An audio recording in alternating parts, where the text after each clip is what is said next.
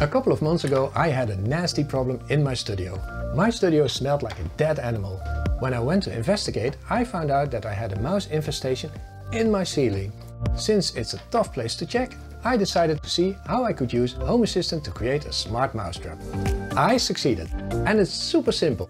Just stick a vibration sensor to your mousetrap and create an automation that sends a message to your phone when a mouse is trapped. Next to that, create a conditional dashboard card that shows if a mouse is trapped. Watch the full Home Assistant tutorial on YouTube to create your own smart mousetrap. Bye bye!